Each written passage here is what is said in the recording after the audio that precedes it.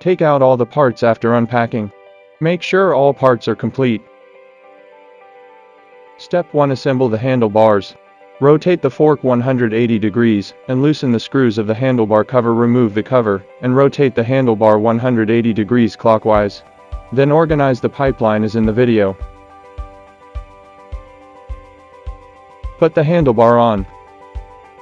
Pay attention to the handlebar in the middle of the handlebar position. Then cover the handlebar cover. First 4 screws simply screwed on, and then tighten the screws in diagonal order. Tighten the screws with the short end, can be more convenient to force. Step 2. Install the seat.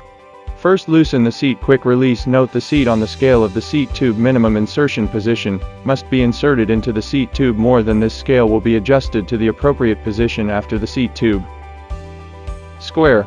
Then one hand pinch the quick release side of the end cap. The other hand rotate the trigger. Feel the pressure. Tighten the trigger.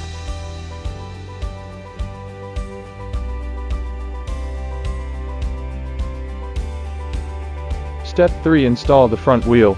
Turn the whole bike upside down, and loosen the nut of the front fork protection lever with a wrench. Then take off the front wheel, and put it into the front fork. Unscrew the nut of the quick release lever. Remove the spring near the nut side. Insert the quick release lever into the front wheel axle. Put the spring in the other end first and then cover the nut. Pinch the nut and turn the wrench. Step 4. Install the pedal. First determine the left and right of the pedal. The one with A written on it is the right pedal and the one with L written on it is the left pedal. Insert the pedal into the hole on the crank, and rotate the pedal toward the front end. Then use a wrench to tighten both sides of the pedals or over the head position screw. Step 5. Install the reflector.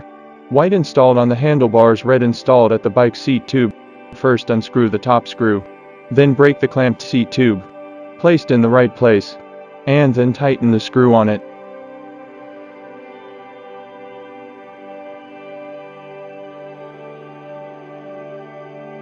Step 6. Final handlebar adjustment.